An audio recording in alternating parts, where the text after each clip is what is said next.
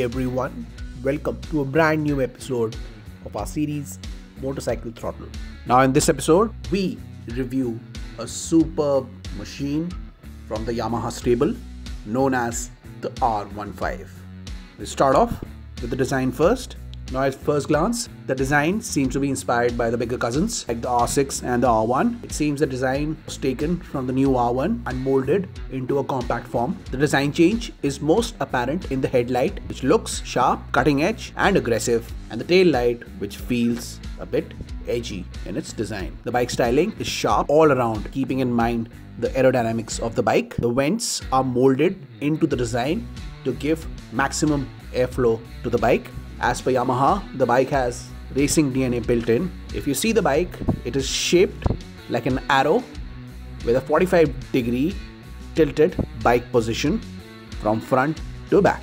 Now, the cowl covering the bike fits well and provides heaps of ventilation for efficient airflow. The graphics given on the bike are subtle and the naming and the badge position looks to be on point.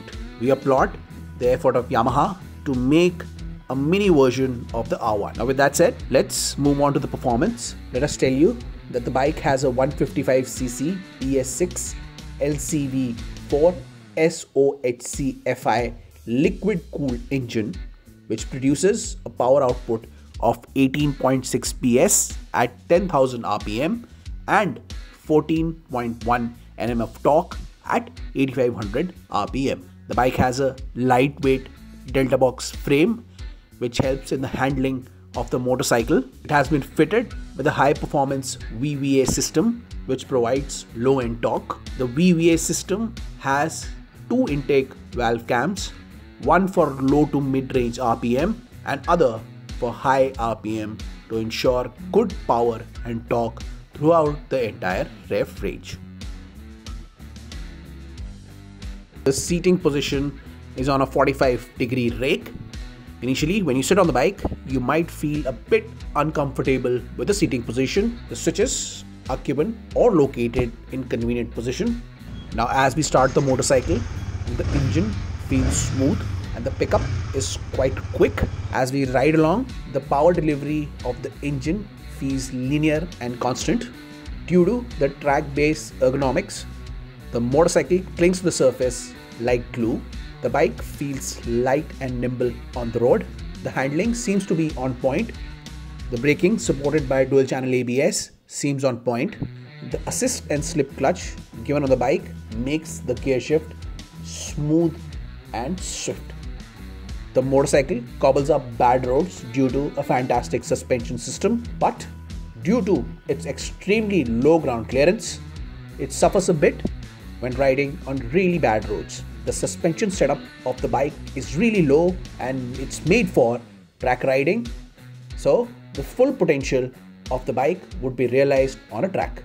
Now with the performance and ride done, let's move on to the features. The first feature we're going to talk about is the variable valve actuation VVA system, which provides excellent low end torque. The two intake valve cams make it a fantastic bike to ride, especially in lower rev range. An assist and slipper clutch, or what we call an ANS clutch, is provided in the bike to reduce the weight of the clutch while you downshift. This prevents excessive engine braking and makes for smooth and enjoyable downshifts. The dual channel ABS is fantastic as it helps in precise braking without any wheel lockups. The delta box frame with an aluminium swing arm provides excellent rigidity and balance throughout the ride. The bike is a multi-function LCD instrument cluster with gear shift indicator, a dual horn system and an inbuilt side stand engine cutoff switch. The bike also gets plenty of accessories to keep your ride pimped and safe. Overall, decent amount of features and accessories provided with the motorcycle gets a thumbs up from us. One thing though we miss on the motorbike is the app-based connectivity, which is a staple in today's market. Overall, it is a budget track bike which looks superb. Now for everyday ride, we do not recommend this motorcycle, but if you end up purchasing the bike, go for the racing blue color available in the bike. You You can check out this option in the Yamaha website or a Yamaha showroom near you. If you are there in Noida, you can check out the bike in the showroom mentioned below. Keep watching our channel.